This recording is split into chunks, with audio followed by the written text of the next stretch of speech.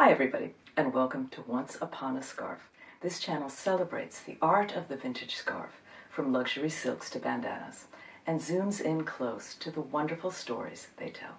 Today's scarf could hardly be more luxurious or more spectacular. It's Vittorio Accornero's famed Funghi scarf of 1967 for Gucci. You may already know the story of its more famous sister Flora. Princess Grace of Monaco made that one a legend. But hold tight, this scarf holds a story of some truly magic mushrooms and a trip featuring art, science, and even a truly badass 17th century woman who left everything to follow her passion. All of that in a square meter of silk. I'm the author of 2 classic books on vintage fashion, Secondhand Chic and It's Vintage Darling. I'm a huge fan of the luxury, affordability, and in this case, glory of nature in great vintage scarves. I'm so happy to share what I know with you. First things first, who was this scarf's artist, Vittorio Accornero de Testa? Fashion lovers know him as a name to watch out for on high-end silk, but he was so much more than that. Born in Casale Monferrato in Italy in 1896, he was a world-famous stage and costume designer, and above all, an illustrator. His work in children's books was enchanting.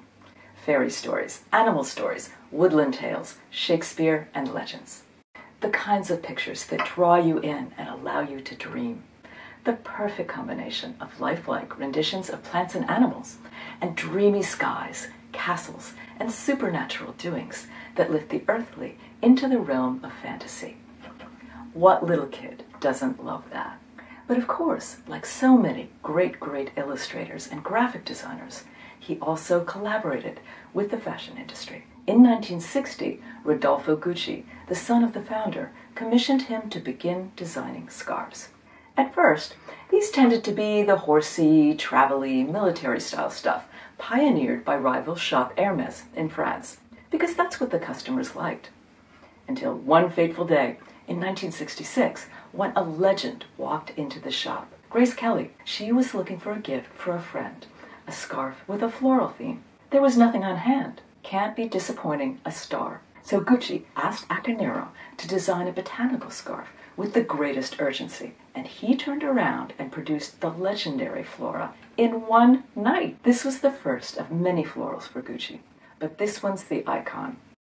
Issued and reissued again and again by Gucci in bags, shoes, clothing, with snakes, in monochrome, you name it.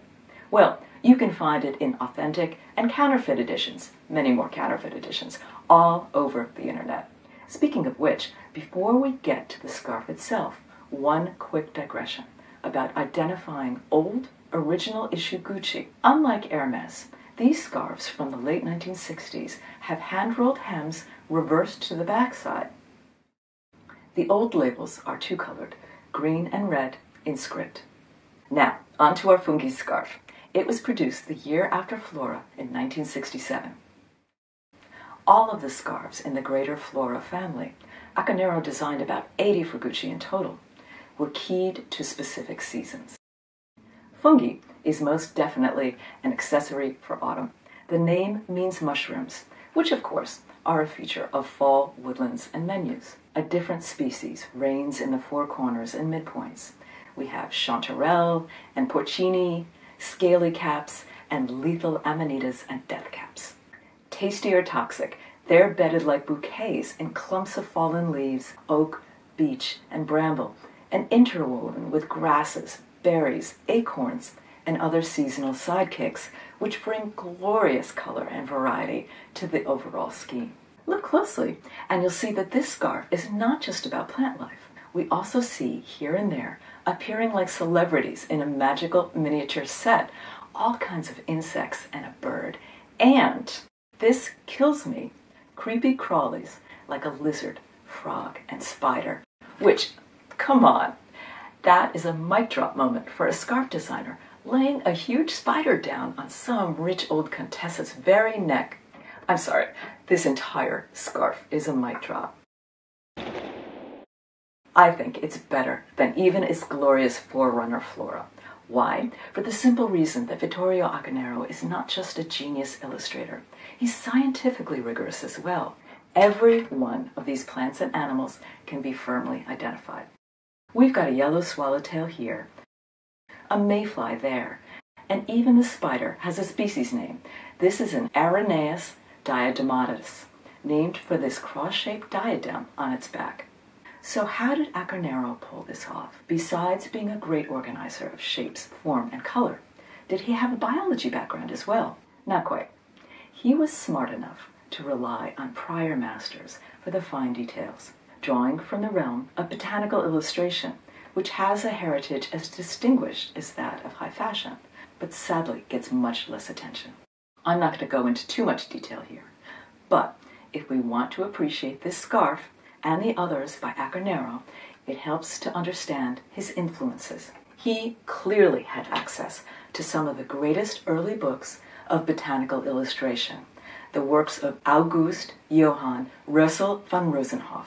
This German artist produced illustrated encyclopedias of the animal kingdom, specializing in frogs, insects, and spiders. The renderings are absolutely fabulous.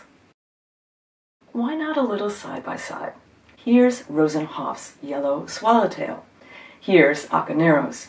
Here's Rosenhoff's diadem spider. Here's our boys. This is not meant to detract in the slightest from Accornero's talent. It's just that the man simply couldn't recreate the entire natural kingdom purely from scratch. Over and over, for 80 spectacular scarf designs.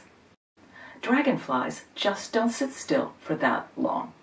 While I have your attention on the world of scientific illustration, it's very cool to note that Accornero's go-to, von Rosenhoff, who was designing in the 1750s, himself took direct inspiration from one of the greatest botanical illustrators of all time, Maria Sibylla Merian. Who, holy cow, what an incredible woman. She shipped off with a baby daughter to Dutch Guiana on the South American coast in 1699, set up a table in her jungle garden, and did sketch after sketch of insects in metamorphosis. Her work created a tectonic shift in the field. It is very fair to say that this woman, born in 1647, was the godmother of the Gucci look of 1967 and on to today. Heritage.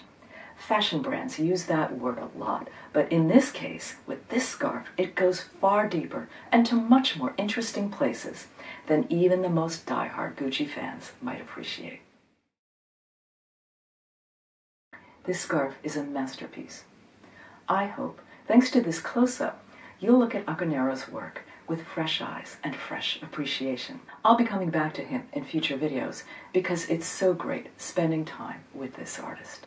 And that's today's scarf story. Thanks so much for watching, and please press the usual buttons if you'd like to see more.